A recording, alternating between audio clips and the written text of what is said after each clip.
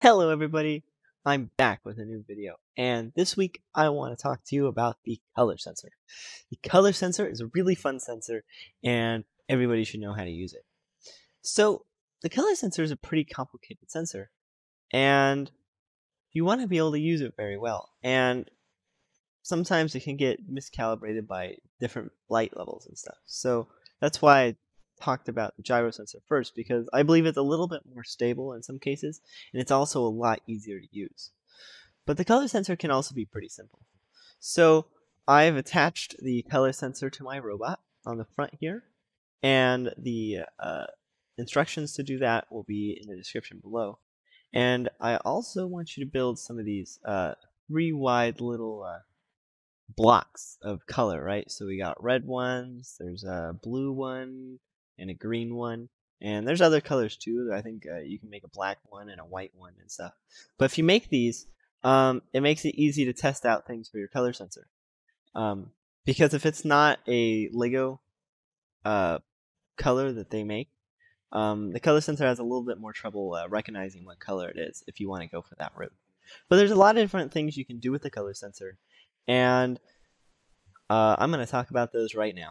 Alright, let's get started with the color sensor. But first, let's do the engineering term for the day.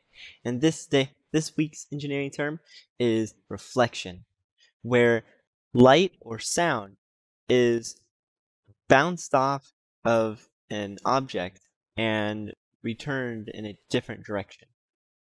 So that's what the color sensor does. The color sensor bounces different colors of light, white, red, most commonly red, I believe, with distances.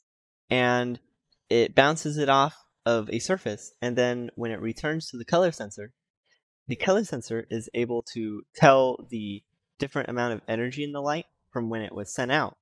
And then it can figure out what color it is from there, based on how much of the light reflected off of the surface. And so that's how it detects these different colors. Brighter colors it seems to work better with for me. To sense differences, but it's able to sense differences with lots of colors. So first, let's just try to get it to work. So we'll do the easiest way of using the color sensor, which is just to use this and then use a weight block, and you set it to color sensor, compare, color. Now there's a lot of other things on here, and so what change will do is it changes what the color sensor is seen, and then compare will read out a value for what it's doing. So with the weight block, what it does is it waits until it gets to the right value. So if you see the ambient light, it can see how much light is in the area from my ceiling light, or if you're at a competition, the big old lights they'll have above wherever they're doing it, and but yeah, it can see the sun, things like that. So ambient light intensity makes it a little bit harder to use sometimes, because you will have to calibrate it before you use it.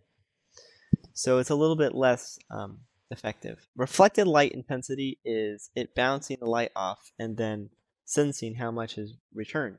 So if I set it to that, it can do thresholds and stuff like that. So that means if you really have a hard time calibrating, you can make it so that the color sensor detects a variety of colors, so everything within a certain value.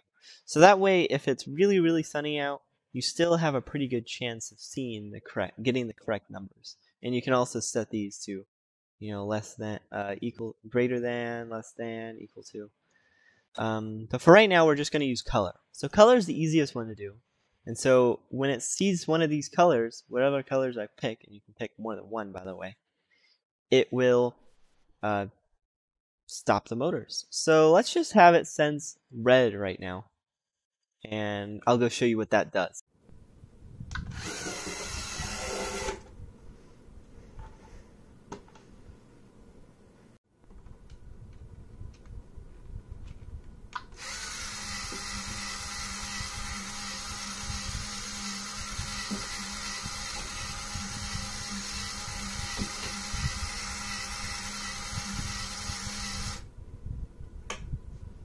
Alright, so you can see that green and blue wouldn't set it off because it's only set to be set off by red.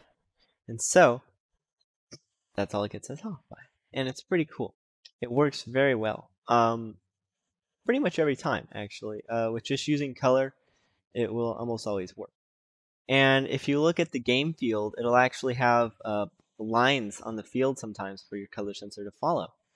And sometimes those lines help, but personally, I like to use just like a stop it line program sometimes, because sometimes line follows get tricked by other colors and stuff, and so they have a lot of hard times.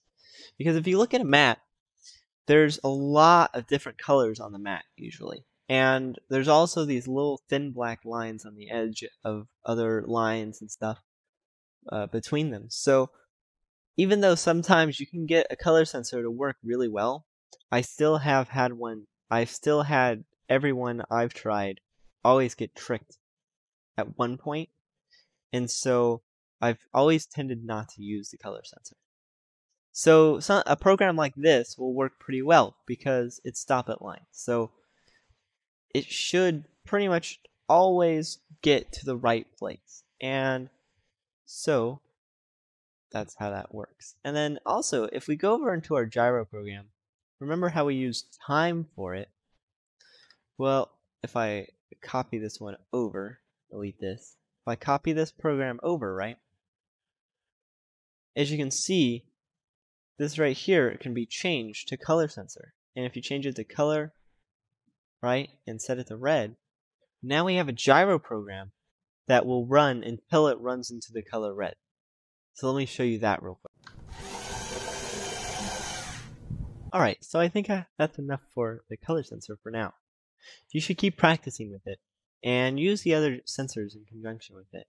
It is a pretty cool sensor, and a lot of people like to use it, and some people are able to get it to work pretty well. But even as you saw there, in that last video, there was I used a yardstick from Home Depot, and it's orange, obviously, very orange, and it still picked it up as red. So you got to be careful with where you use it, and try to make sure you use it with very contrasting colors so it doesn't get mixed up. Next time, I'll talk about the color sensor a little bit more in depth. But for now, I'll see you next time, and have a nice day.